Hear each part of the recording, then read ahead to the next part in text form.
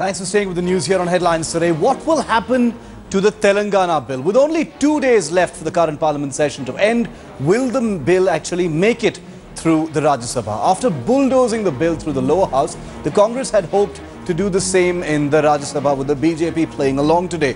But this time the opposition benches refused to play ball. A series of meetings took place on the Telangana bill through the day today, but without any resolution in sight. The first outreach was by the Prime Minister, Dr. Manmohan Singh himself.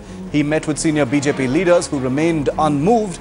Then Advani, Sushma and Venkaiah Naidu, among others, strategized about their next move, even as the Rajya Sabha was adjourned for the day.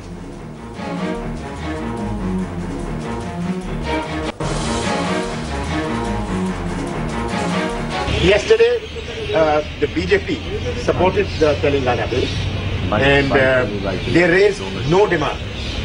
They negated the amendment. They did not vote for any of the amendments. There were demands that there should be a constitutional amendment by a member. They did not let that amendment go. They did not support that amendment.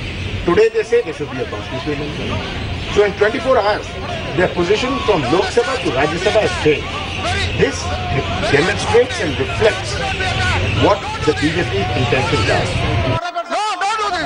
Well, even as Kamal Nath slammed the BJP for what he called a volte-face, his colleague Jairam Ramesh went into a late evening huddle with the BJP leaders again. In the meeting, the BJP demanded a financial package for Seemandhra, and it insisted on moving a constitutional amendment to remove special powers conferred on the governor.